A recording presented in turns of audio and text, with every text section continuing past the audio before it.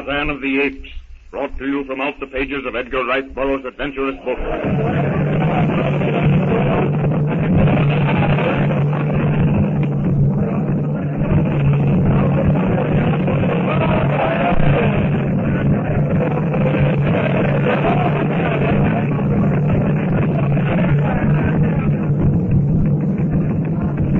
This doesn't look any too healthy. A second ago, there wasn't a soul in sight.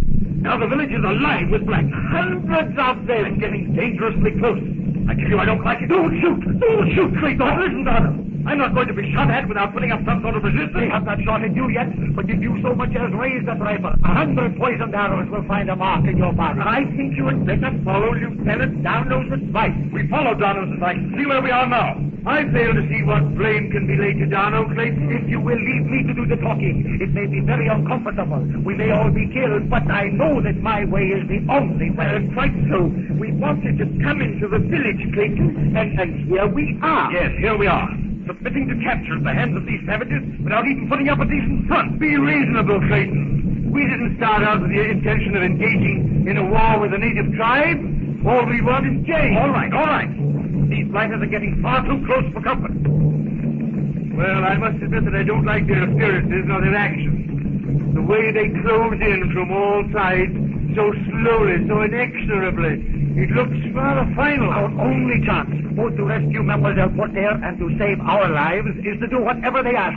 Do not resist. It does look rather hopeless, doesn't it, Darnow? It looks that way, Monsieur le Professeur, but again, they will think twice before they deliberately attack the authority of their French uniform. That fellow in the lead will be the chief or something, although no one seems to be actually in command. I'm going to talk to him. He's the head man, but not the chief of the tribe. Jumbo!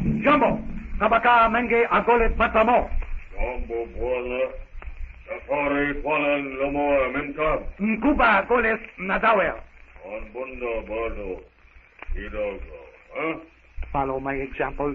Put down your rifles. But look here, Monsieur Clayton, are we all to suffer because you cannot obey orders? Put down your rifle. Oh, all right.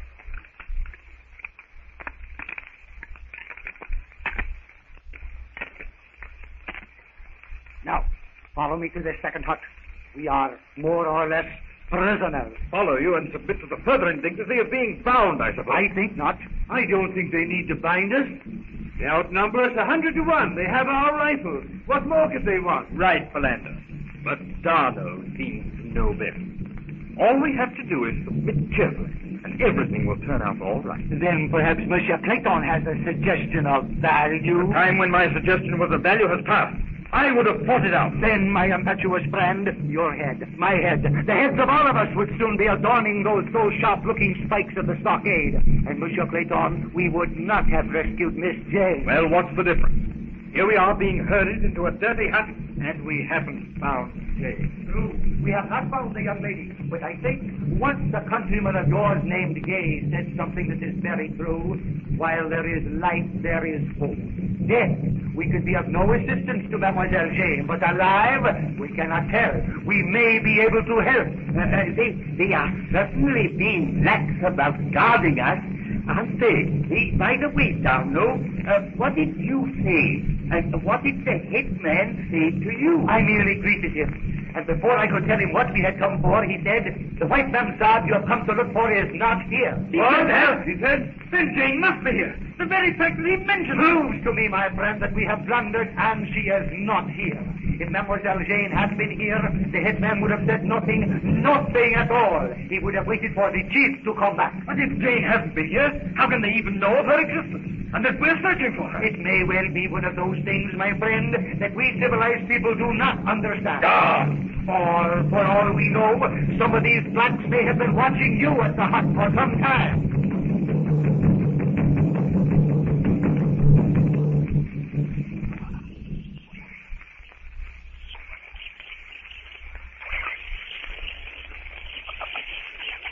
The morning sun, shining between the serried ranks of giant trees, fills the jungle depths with pools of liquid gold.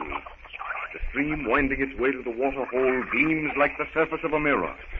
The hard, bright blue of the sky is softened by the leafy-fringed network of twisted branch and vine that form the jungle's canopied roof.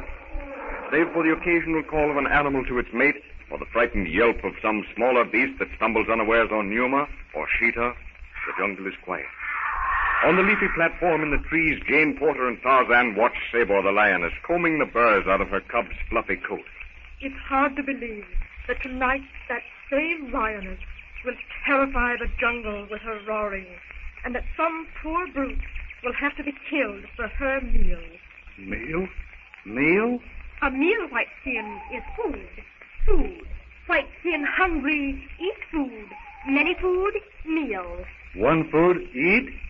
Many food, some food, meal. Yes, Whiteskin, you do learn quickly. At this rate, we will be able to talk without difficulty in a very short time. Time, short time. Short time, quickly.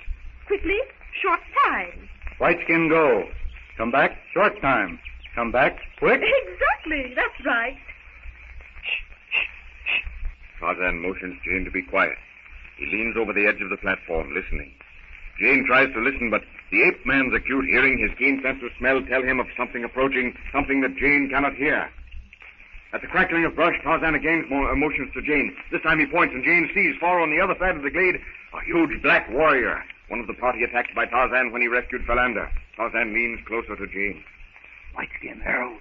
Not many. Gomangani, many arrows. Tarzan has no word for take, but Jane understands that he intends to take some from the black. Now the warrior is below them. Without a sound, Tarzan drops full on the startled black's shoulders. The black screams as Tarzan lands upon his back. Tarzan slips his arm under the warrior's chin, forces his head back. The black catches a glimpse of Tarzan's face. The strangled scream dies in his throat as he recognizes the forest devil feared by his brothers at the kraal. Tarzan pulls the quiver of arrows from the man's back, throws it behind him on the ground. He grips the black about the middle, raises him high above his head. A slight tensing of the muscles. He's going to hurl the black against the bole of the tree. No, my kid. Don't kill him. Don't kill him. Tarzan holds the black above his head as though he were a baby ape. Undecided, he looks up at Jane. No kill, Whiteskin. No kill. No kill, Gomangani? No kill? Tarzan does not understand. Why should Jane not want him to kill the black? The blacks torture and kill their enemies, even their own people. The blacks are worse than Numa or Sabor. Only the Gomangani torture before they kill. Again, he looks up at Jane. No kill? No, Whiteskin. No kill. Go. No kill. It's all very puzzling, but Jane does not want the Gomangani killed, so Tarzan lowers the black to the ground and stands watching him. The black warrior, his teeth chattering, too frightened even to scream, crashes off through the brush in desperate flight. Tarzan bends down, picks up the quiver of arrows, and swings himself effortlessly back to the platform. Whiteskin, no kill, man. Black man. Man? Yes, Whiteskin. You, Whiteskin, man. Me, Jane, woman. Whiteskin, man. Jane, woman? Man no kill man. Man no kill woman.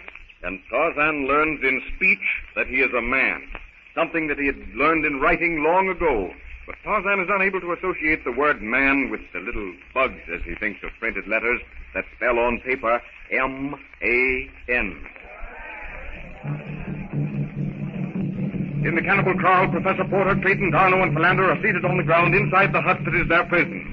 You said something a moment ago, Darno, that puzzles me. You mean, my friend, about the blacks knowing the reason for our search? Yes. I must admit that I, too, am somewhat at a loss to understand how these blacks could know that we are searching for Jane if they had not seen her. It is just one of those inexplainable things, monsieur. They may not ever have seen Jane, but by means of their mysterious jungle magic, they will be able to describe her quite clearly, will be able to tell you how she was captured, and if given the proper encouragement, will tell us where she is. But how, Darno? How do they do it? That I do not know. Sorcery, thought transference, telepathy, all suggestions are nothing but guesswork. They know the secret, and they keep it. But it's absolutely unreasonable to suppose that uneducated, illiterate, mud-dog savages can do such things. As Bishop Rico says, it is unreasonable, but nevertheless it is true. Without doubt, we will learn from these people the whereabouts of Miss Jane. That is, always provided that they do not kill us first. Of course, that is a provision one cannot quite lose sight of. I am not one who would call a timid man, but the uncertainty of not knowing what will happen next is extremely exhausting. Listen! What can have happened now? Can you make it to me? Quiet! I want to hear what is being said.